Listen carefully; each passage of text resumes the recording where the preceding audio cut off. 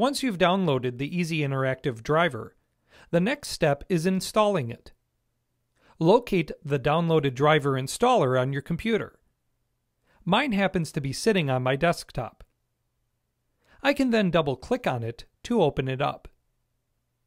Next, I can double-click on the Easy Interactive driver installer. In the installation dialog box that opens up, I can click Continue in the lower right corner. We then see the software license agreement. After reviewing it, we can click Continue and then click Agree to agree to the terms. Now we can choose the install location of the driver if we need to. Otherwise, we can just click Install to perform a standard installation of the driver.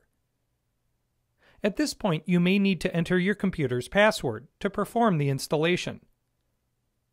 The next dialog box lets us know that we need to restart our computer once the software is installed. We can then click Continue Installation.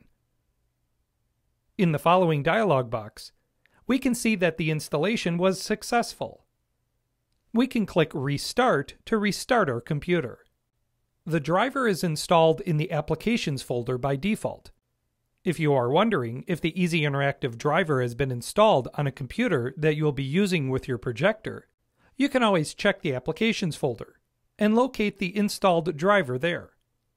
It should be like mine, located in a folder called Easy Interactive Driver.